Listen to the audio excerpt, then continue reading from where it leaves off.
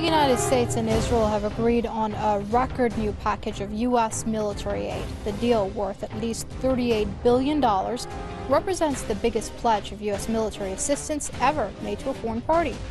While Israel's supporters argue the aid should be more than the agreed sum, critics view this as a green light to Israel's repression of the Palestinian people and a continuation of its belligerent policies in the region. In this edition of The Debate, we ask what this deal means for U.S.-Israel ties and Israel's policies vis-a-vis Palestine. The United States and Israel have agreed on a record package of at least $38 billion in U.S. military aid. It's a 10-year pact expected to be signed within days. The deal will represent the biggest pledge of U.S. military assistance ever made to any foreign party. Tel Aviv states that it needs the aid to protect itself against foreign aggression. But Israel's weapons and equipment have many times been used against other countries in the region, including Palestinians, particularly those in the besieged Gaza Strip. Israel has also staged attacks on Lebanon and has been occupying the Golan Heights from Syria since 1967. The Palestinian people, they're already completely defenseless. So if they have a new series of weapons, a new generation of weapons technology, it will make no difference whatsoever. That is not the threat to Israel. There's no military threat to Israel. The new package calls for at least $3.8 billion a year in aid, up from $3.1 billion under the current pact, which expires in 2018. Israeli Prime Minister Benjamin Netanyahu has originally sought $4.5 billion a year. Reports say the negotiators had all but completed the new package several weeks ago. But an announcement was quietly put on hold as objections were raised by a key pro-Israel lawmaker, Republican U.S. Senator Lindsey Graham, who had called for a more generous and less restrictive aid package. Israel controls the American Congress. That's still, nothing has changed. And this is, as I said, the consolation prize that makes Israel feel better about the Iran deal. Qualitative military. Israel has been the largest recipient of U.S. foreign assistance since World War II. According to Congress, America's military assistance to Israel has amounted to over $124 billion since it began in 1962. U.S. annual aid to Israel has held steady despite cuts to a wide range of domestic programs, even during the financial crisis and meltdown which began in 2007. That's largely because the U.S. government is pressured by pro-Israeli groups to steer U.S. foreign policy in favor of Tel Aviv. This is an environmental issue. Well, let me start off by introducing our guest. Joining us from London is journalist and political commentator Hafsa Kara-Mustapha, and joining us from New York is also journalist and political commentator Maxine Dovere. Ladies, many thanks for joining us here in this edition of The Debate. Ms. Kara-Mustapha, I'll start off with you if I may. Now, this memorandum of understanding doesn't come as a surprise at all, but how does it actually spell out on the ground? There are those who say that the aid is technically just 1% of Israel's GDP, so it's not really going to impact things in a large way. I happen to agree actually with that point, because this is essentially a PR stunt. What you'll look at, if you look at the sums broken down per year, it's not that much of a difference to what the US gives Israel at the moment. But what this is doing is actually giving a PR photo op for Netanyahu, and also for Obama, who is actually preparing his post-presidency career. Remember, American presidents, especially when they're quite young, they leave office and they need to have a career that comes after the presidency. And so what Obama is doing is actually nurturing the potential speaking fees he'll be enjoying by the very powerful pro-Israeli organizations that will pay him hefty sums. And by doing this, by sort of pledging more support for Israel, he's already guaranteeing and ensuring that his post-presidency is actually insured. For Netanyahu, this is a way of saying to his electorate and also to the pro-American Israelis that, look, he's managed to secure even more money and milk more money out of the American taxpayer. We know that that's going to be used in arms, and we know that it's going to be used to slaughter more Palestinians, which is quite a vote winner for many of the racist American electorate. So essentially, this is more, if anything, this really is just a PR stunt. Well, Ms. Dovere, I'd like to get your opinion on this, if I may, and I'd like to add that pro-Israeli groups like AIPAC have stressed that this U.S. aid represents the, quote, immutability of the U.S.-Israel alliance. Well, a lot of the things that my colleague in London has said have some merit. The amount of money in the forward-going MOU is not significantly different, although it is several hundred million a year in the course of things of countries. That is not a significant differential, although a lot of jobs and a lot of industry will depend on those hundreds of millions of dollars, specifically in America, where the majority of the money, a very significant majority of the money, is by law and by obligation to be spent. The current ratio of spending in Israel versus spending in America is about 1 out of 4. That, according to my understanding of this current MOU, is in fact going to be lessened so that there will be more spending in America.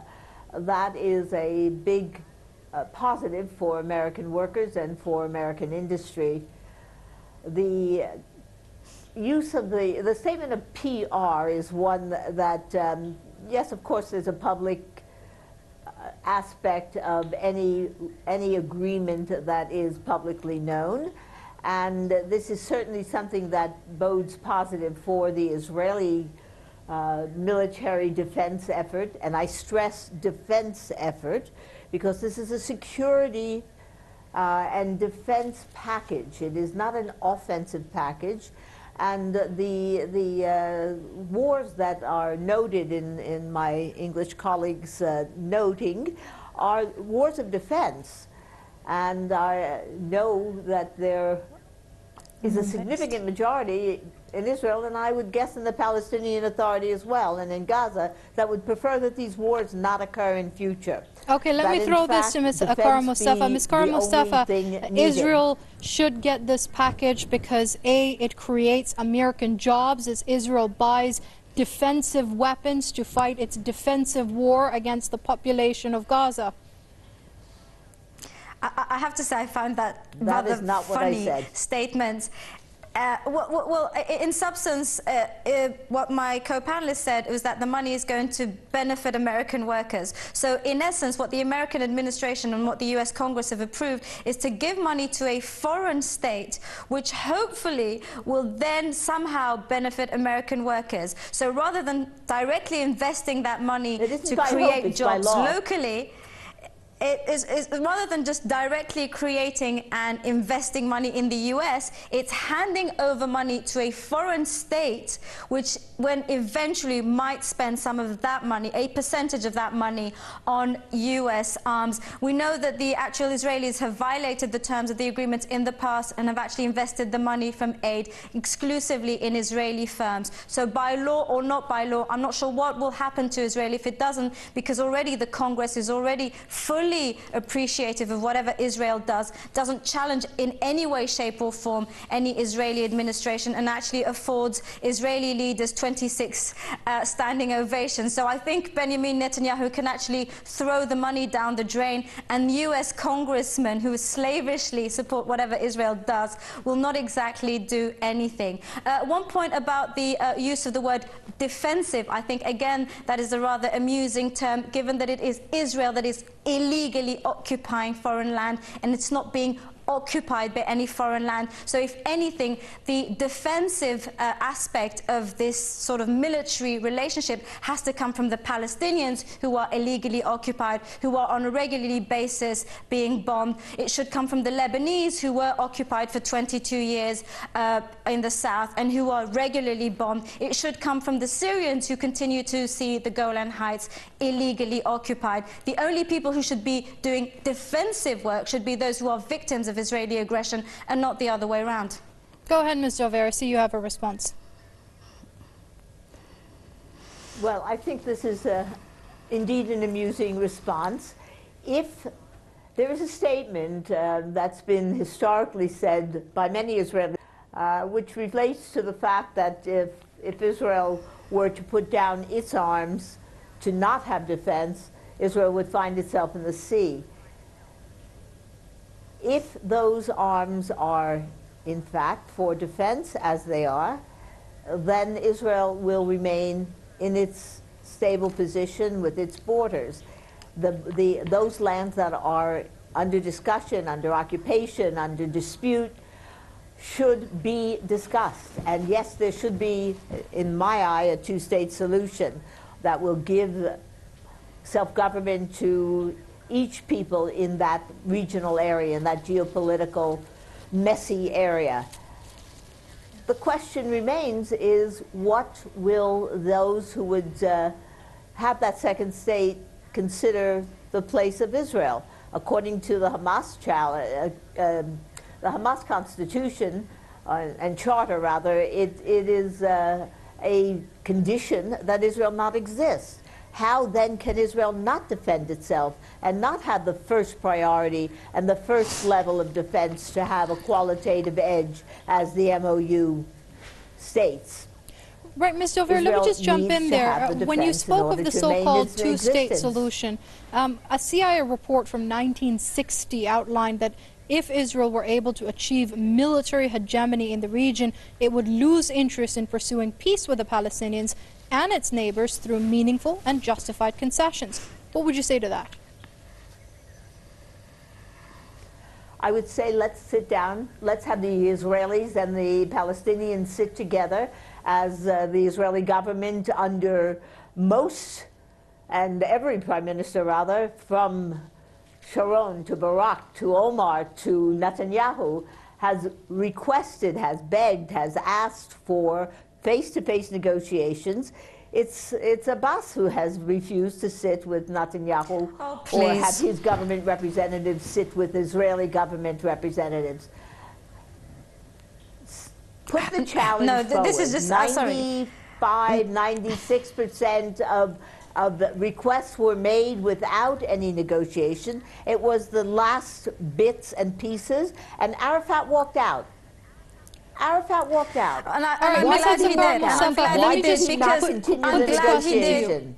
Let me just put this question to you, Ms. Kara-Mustapha. Does the U.S. support, just the U.S. military support or any other support for Israel provided with the incentives to sit down on the negotiating table? Why should it? Israel now benefits from the support of the most powerful, military powerful nation in the world. As we see, the Congress is completely sold to Israeli interests. Actually, U.S. congressmen are more in favor, are more interested in the welfare of Israel than they are of the American people. So they have the unconditional support of Israel, of the U.S. And therefore, excuse me, I did not interrupt you, despite all the stupid things you were saying, and all the lies you were spewing. So please don't interrupt. That's enough. Because the U.S. Congress is completely slavish to Israeli interests, and therefore Israel has absolutely no interest in actually engaging in peace talks because it has the support of the international worldwide bully. Now, when we're hearing that it's Israel who supported and who offered peace, we know that constantly they keep encouraging the building of illegal settlements even despite what the American administration has advised against. Just recently, they've ordered the building of extra settlements. So what they're saying is they're actually gnawing into Palestinian land while claiming that they're happy to engage in peace talks. What kind of two-state is possible when actually Israel continues to expand? And there is just one question I would like to hear Ms. Dovere actually answer when she speaks of Israeli borders and the potential for countries to come together and agree to them. What are Israel's borders? It's a simple question. Please state what are Israel's borders today, and let's see how we can take this discussion further. Go ahead, Ms. Dovere. The borders that were internationally established until 1967 are borders that are considered to be starting points. Israel was so that doesn't include the Golan in Heights, a war for one thing. In pardon? It doesn't include the Golan Heights for starters, then? I said it wouldn't include the Golan Heights for starters, then? No, I would say that no country in the history of military actions has all of a sudden given back everything that it has achieved. Can the Golan Heights be used as perhaps a neutral area, perhaps an area that is demilitarized in the future development? That's answers that neither one of us has. Not having knowledge of what the specifics are, it would be foolish to make a statement. I won't make that kind of a statement. I don't have the knowledge. What I do know is that I have been in Ramallah and I have been in Jerusalem and I have spoken to people on both sides of the question, and I can gather the interests of those who would see a positive development. Look at what's going on in Rawabi, which is a wonderfully modern development of 30,000 homes 15 miles from Ramallah. That's what could be the future of the Palestinian Authority. Why shouldn't all of us aim for that kind of a future? Well, Ms. Dovere, I think the question here is that does Israel have that incentive to sit down and make the concessions that are required from it to be made? I believe it does. I believe it does, and the word defense. What are the incentives? Often entails. What are the incentives? The incentives are quiet, normal living for all of the citizens of the region, not only the Israelis, not only the Palestinians, not only the Gazans, all of the citizens of the region. We certainly don't want to see any kind of a conflagration similar to what's going on in Syria continue to grow. And a strong, settled segment of the region would encourage the normalization in Syria. And when my colleague in London speaks about the Congress being in favor of the Israeli position, let me remind you that the favor is a mutual situation. America benefits from this relationship, as does Israel, and as do the other countries in the Middle East who are looking for stability. For example, military exercises that are run as a co-run between the United States and its allies in the Middle East, whether it's Israel or whether it's Egypt or whether it's Greece Ms. Hafsa, or Turkey. You don't seem convinced. Go ahead. Well, of course I'm not convinced. First of all, I have to say I find the use of the "we" from what is seemingly an American commentator rather interesting. So the line really is blurred between what is an American and what is an Israeli, especially in the media, I note. But on a point of the Congress, I remember the leader of the House actually humiliating his president, who was elected by a majority of the Americans, in favor of Benjamin Netanyahu not so long ago. So again, the idea that the Congress isn't completely sold to Israel is a fallacy. We know that. I think international observers and anyone who is remotely interested in the news can actually see that the Congress is far more interested in the interests of Israel because, of course, every congressman is on the payroll of AIPAC and all these other organizations, and therefore they're more interested in seeing Israel get lots and lots of money than actually even Americans getting health care for free. So that's the farcical situation. When we talk about the incentives for the Israelis to see peace, well, we'd love to see that, but as I recall, Israelis were sitting on couches eating popcorn while their military was bombing and blasting and flattening Gaza and everything. And when we hear that some cities could be, harmonious and be living in peace, well, every time the Palestinians have actually built infrastructure, they've built airports, they've built hospitals, the Israelis wait for them to finish it and then come and bomb the whole places. Now, what country, what other situation in the planet is actually under military siege? These are medieval conditions in which the Palestinians are currently living. You know, Palestinian fishermen cannot go beyond 5 kilometers to fish, otherwise a military warship will actually blast them. This is the situation Palestinians live in. And again, maybe Ms. Dovere is not knowledgeable enough about the Golan Heights, but I'd have to say that I am. The Golan Heights are Syrian, they're no one else's, and they have to be returned to Syria. All right, Ms. Dovere, I do know that you have a response. However, we're short of time. I'll give you just 1 minute to answer this as your closing remarks. When it comes to U.S.-Israel ties, be it through military aid or any other form of a PR stunt, as Ms. Hafsa Kara-Mustapha put it, how do you see it affecting the geopolitical arena within the Middle East? Because it's not just limited to Palestine now, is it? Look, America and Israel have many, many shared interests. They have interest in the continuity and growth of Western civilization in the American format, which is very close to the Israeli format. The shared interests are expanded.